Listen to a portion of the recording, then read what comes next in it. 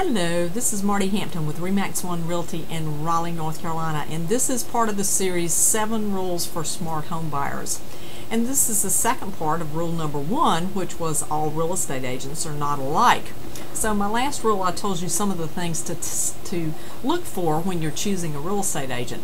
But now I want to talk about what that great agent, and I'm going to call this a super agent, what that super agent can do to help you, to aid you, to benefit you in the negotiations when you're buying a home. Well, one of the things that an agent can do is add value by understanding the market.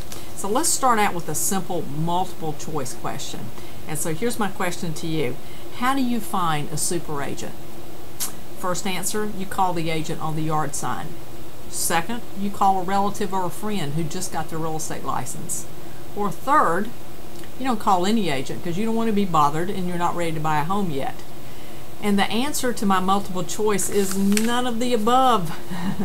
You need to look for an agent as aggressively as you look for a house. But once you make a decision that you found an agent, a good agent, that can represent you, you need to commit to that agent. And the way you do that in this day and time is you sign a buyer's agency agreement with that agent.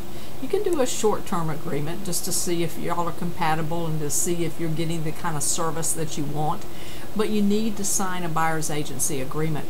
And then you call that agent upon any house that you have any interest in. That agent should be your resource. That way you don't call the agent on the sign. So that's the first tip.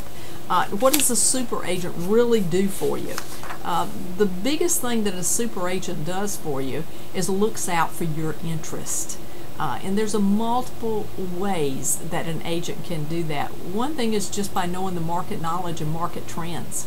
By understanding this industry, they can aid you immensely, because if you hadn't figured it out, buying a home is a very emotional time for some reason. And it's not like other businesses where it's just you go in, you buy the best diamond or you buy the best whatever commodity you're going to buy. Buying a home is something that's really unique, and it's a very emotional experience. So the agent can help you keep a level head, keep the emotion out of it, and put some of the intellect, put some of the intellectual thought back into the whole process, because it is a big investment. It's emotional, but it's also a big investment.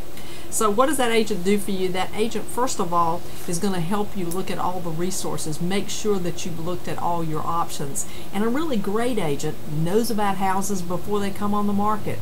These are the houses you can't find in the multiple listing service. These are the houses in our team. We have a whole place on our website that we use for coming soon listings. And these houses cannot be found on the different websites, realtor.com and all the various websites. So a knowledgeable agent is going to be able to tell you about homes before they go on the market. The second thing is they're going to be able to strategize. They're going to find out the situation. When you have a home in mind and you think you're getting serious about it, you want to know as much as you can find out about that home before you make the offer. And then you want to strategize. You want to strategize on how you can get benefits on your side of the table, and that's what a great agent does. So here's to finding a super agent. More later. Bye-bye.